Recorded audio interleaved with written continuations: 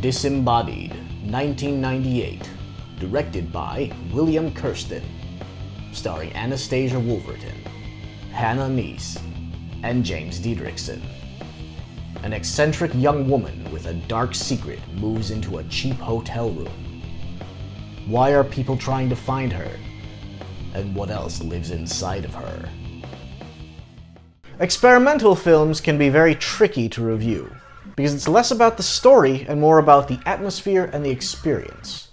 Fortunately, this film stays narratively focused enough. There's no 20-minute stretches of bizarreness that push the viewer's limits.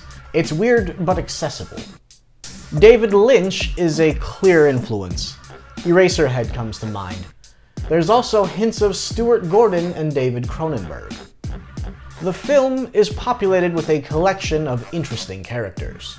Connie, our abnormal protagonist, Trixie, Connie's friendly prostitute neighbor, the lecherous and awkward night clerk, and Dr. Sylvanus, a scientist determined to track Connie down. The special effects in this film are remarkable.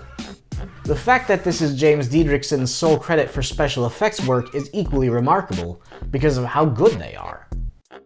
The room Connie stays in is one of the most remarkably stylized and disgusting rooms I've ever seen in a film.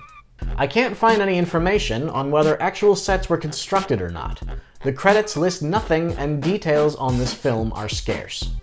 The film was remastered in 2018, featuring CG enhancements. Digital revisions are a pet peeve of mine. They're more of a distraction than an upgrade, even if it was intended to help the director achieve a more faithful version of their original vision. It is ultimately difficult to discuss this film without going into spoilers, though. I'd recommend going in blind. Verdict: recommended. An obscure experimental gem. That concludes this week's review. If there's any obscure sci-fi or horror film you'd like to suggest, feel free to leave a comment below. Make sure to tune in next time for another thrilling, low-budget adventure.